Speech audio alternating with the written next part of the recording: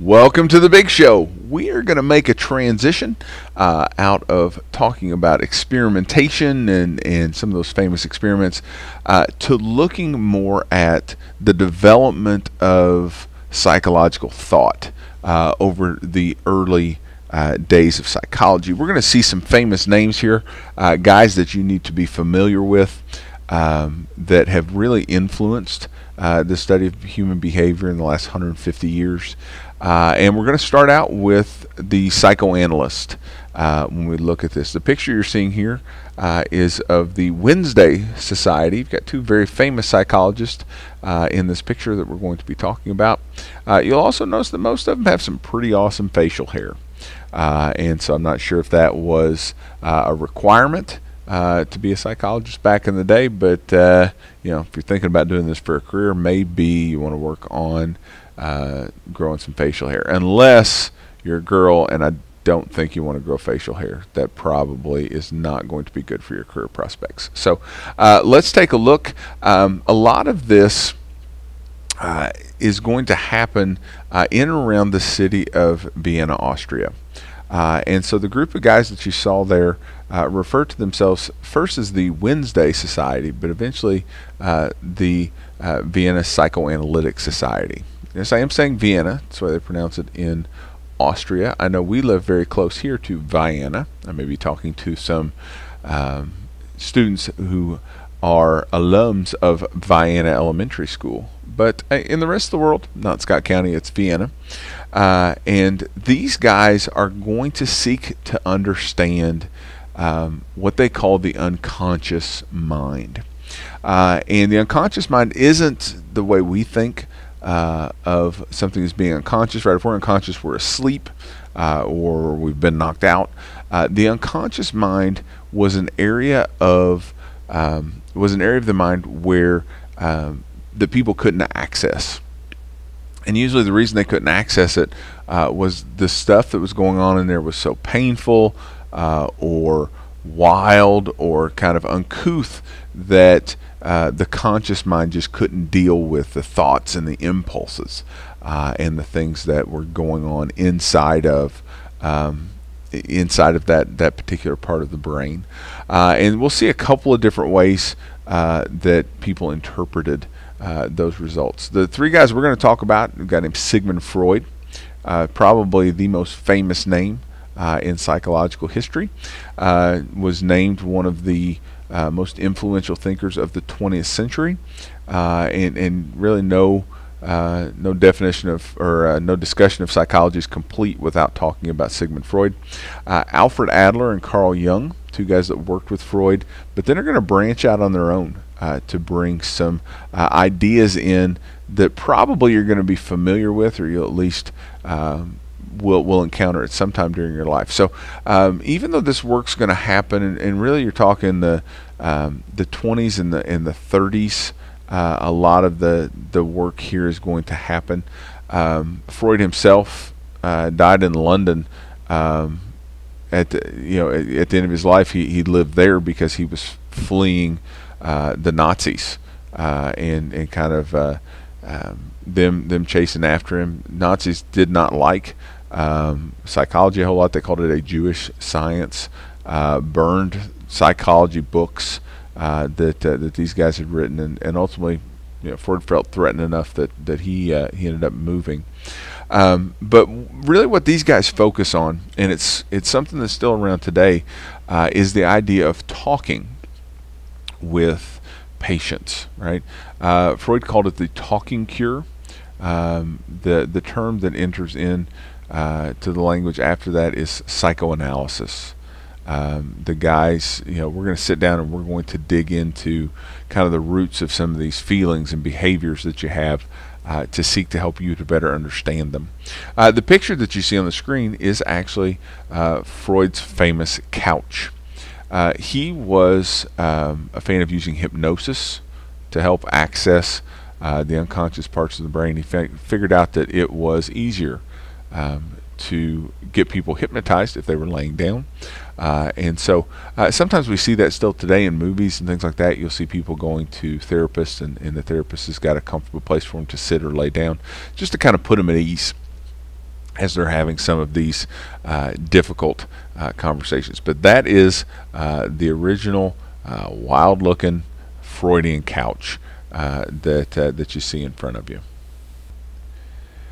I'm going to shine the spotlight first on Sigmund Freud. This is him a little later in life. You'll see some different pictures that come from there. Like I said, his main contribution to psychology is going to be this idea of the talking cure. He doesn't actually come up with it on his own. He's convinced of its worth after he reads about a case of a psychologist there in Vienna who was working with a patient named Anna O. And Anna O is a famous patient in psychological history. She has an experience where she wakes up and can't move anything from the neck down. And as the therapist works with her, starts kind of chugging through some of these issues, it becomes clear that she is feeling guilty because she was taking care of an invalid father. He was going to pass away, but wasn't doing it very quickly, and so she spent a lot of her life taking care of him, but looking out the window, thinking about all the things that she could be doing. She found herself wishing, hey, if Dad's going to die, we should get on with it. Of course, that's a thought that would be uncomfortable for any loving child, and so she has a dream, and in this dream, a giant black snake slithers into the room. She's sitting in a chair by her father's bedside, slithers around her entire body and squeezes. And when the squeeze wakes her up, but she can't move anything. And so her therapist will work with her as they talk through some of these issues. She eventually regains the use of her limbs. Freud's fascinated by this idea that psychological problems can cause physical symptoms. And so he starts to treat patients for what he calls hysteria. Now, don't go tell people they're hysterical today. That's not going to go very well, but that's one of the things that's there. Biggest thing about Freud, kind of the most controversial, is he was talking about sex and sexual energy at a time where nobody else was. Victorian society was not open to having those discussions. Really, if you look at his writings, though, he's not concentrating as much on sex as any kind of pleasurable activity that a person can do. He talks about sexual energy, and he uses the term libido. Now, libido today we think means sex drive. You'll hear it sometimes in those awkward commercials for, like Viagra and Cialis, things like that. But for Freud, this was just a concentration of energy in different places. When we do developmental theories, we'll take a look at Freud's theory of psychosexual development and talk about that a little more. But that's really what he means. It's not necessarily the desire to have sex. That wasn't Freud's definition of it, but it was these unconscious urges, these things that we want to do. And some of them definitely revolve around the idea of sex, but not all of them. But he gets a reputation as being somebody who is always talking about kind of this taboo subject. He actually gets an offer later on in his career to move to Hollywood to consult on movie scripts, but he doesn't do it. Probably his most out there idea is what is called the Oedipus complex. And Oedipus is a play, it was a play by a Greek guy named Sophocles. I had to read it when I was in college. And the story of Oedipus, basically his dad is the ruler of a kingdom, and he's told a prophecy that basically he will his son will kill him someday. Now obviously he doesn't want that to happen, and so he has an infant son who he decides he's going to have killed. Actually tries to get his wife to do it. She's not down with that, and so she sends a huntsman out basically to kill him. Guy's looking and going, do I want to be the kind of punk that actually kills an infant? No, you know what I'll do? I'll just tie it up and leave it out here on the top of a mountain for some wild animal to come and get. Not real sure how that's better, but it made sense in this guy's mind. But little Oedipus is found by a shepherd who then will take him to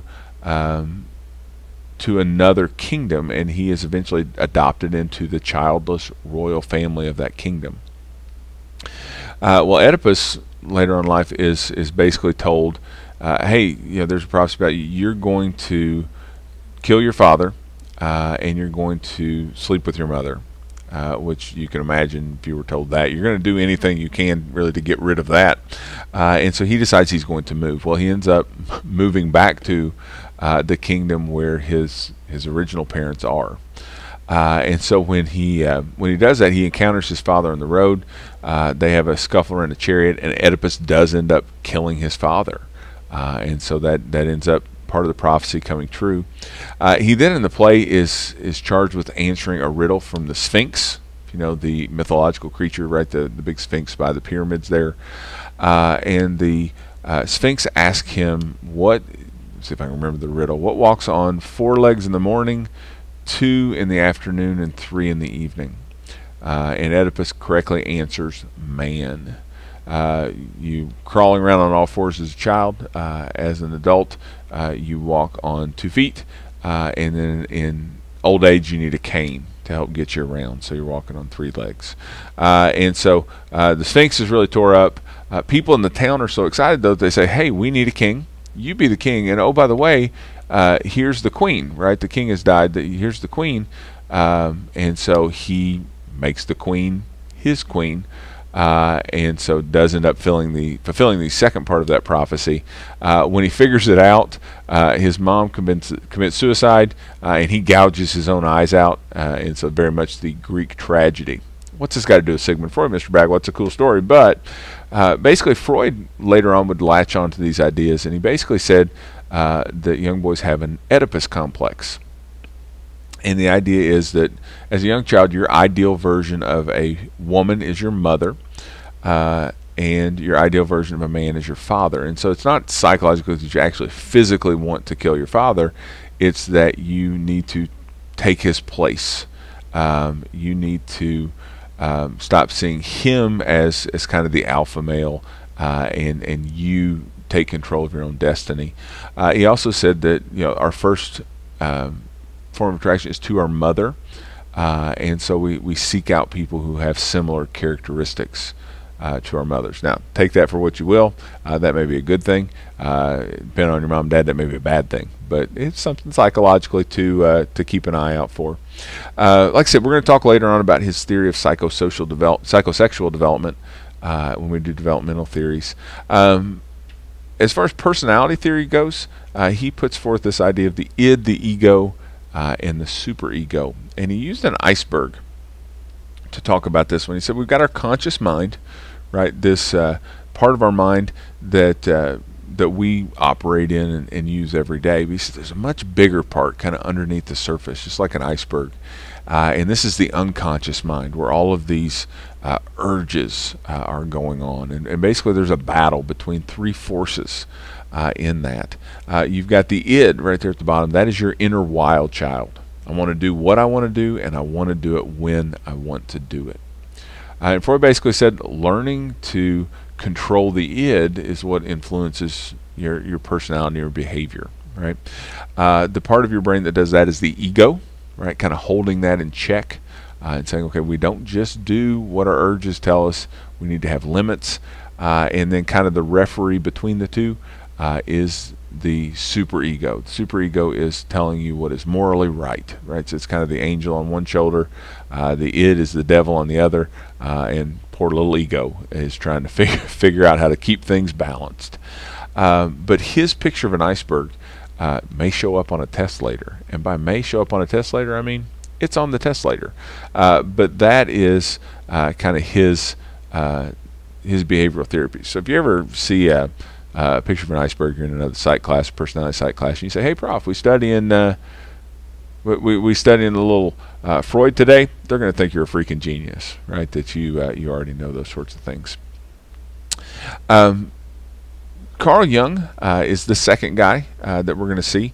He worked with Freud for a while. They eventually had a falling out, but they were best buddies for 6 or 7 years, kind of bouncing these ideas off of each other. Supposedly the first time that they met, they talked for 13 hours straight. and then kind of kept up a correspondence between the two, and letting each other read their papers and books and things like that. Eventually, Freud was kind of a control freak and wanted his ideas to be the main ones. And when Jung started to challenge some of those, the two had a falling out. Carl Jung founds what's known as analytic psychology, and this was basically that our desire, and kind of where they split, wasn't, he looked at Freud and said, you're putting too much emphasis on libido and sex, right? We need to put more emphasis on the whole individual. He is going to have a couple of ideas that stick around in psychology today, right? The idea of extroverts, right? People that get a charge from being around other people, and introverts, people that like to be by themselves a little bit more, right? If you've ever taken a personality test, right, that's one of the big things that they will differentiate is, are you an introvert or are you an extrovert? Probably some of you, as you're listening to this, think, oh yeah, I'm a really big extrovert, or no, I'm an introvert. But those terms come from Carl Jung. We got to thank him for those. He also develops an idea that he calls the collective unconscious. He agreed with Freud that people had an unconscious mind, but he said that humanity as a whole shared a collective unconscious. Basically, ideas that are universal to all mankind. He said these developed so long ago that this kind of got hardwired into the human brain. And so he said part of that is the idea of archetypes, that we have certain common characters in our stories, our myths, things like that, that are representations of certain characteristics. So if you looked at something like pop culture and looked for like the idea of a wise old man, right? We think that in a hero's journey, there will be a guide, right? There's a Yoda, there is a Gandalf, there is a Dumbledore that's going to help. See how many people there are, right? And if you think about it, a lot of stories, been watching Cobra Kai. There's a Mr. Miyagi, right, who is guiding the young hero on their journey. That's an example of an archetype. Got a great video posted for you on the playlist that deals with archetypes, but uses Despicable Me to talk about them. So maybe we'll check that one out. The last one here that we're going to see is Alfred Adler. Alfred Adler is the founder of what he calls individual psychology, which is basically looking and saying we need to know the individual as most completely we can to help to treat them. Probably if we go back to that lecture on paradigms, this is the pretty close to the biopsychosocial approach. He wouldn't have had the biology at his fingertips, but he was interested in the home environment, that kind of stuff of mankind. He thought that people were driven by goals. It wasn't sexual energy, it was the desire to fulfill your potential. And so one of the things that kind of is still hanging around from Alfred Adler is the idea of the inferiority complex. You may have heard of that term before. Basically, the idea is there are certain things that we're not good at. And so the inferiority complex, we will sometimes try to do things to overcompensate or to compensate for that. So if you're kind of a small, kind of non-athletic person, that kind of deal, maybe you really throw yourself into your studies because that's a way that you can compensate for your lack of size. And he said that's okay and everybody does it, but there can be times where this interferes with your behavior, your psychological development, and then that's when it becomes something that's bad. Either you kind of resign yourself and say, oh man, I just kind of suck, I'm never going to get this, or you overcompensate to the point where you hinder your relationships and your personal growth in that way. And so what the last video I've got for you on there on the playlist is a sample of a psychoanalytic session, something just to kind of give you an idea about what this might look like today. But like I said, these three guys, and there are others who are involved. Freud's daughter Anna was big into this. There are other names that you see in psychoanalytic psychology. It's a pretty good foundation for us looking at some of these early theories of the unconscious, some of these treatments like talking therapy, which obviously is something that's around today. So those are our psychoanalysts.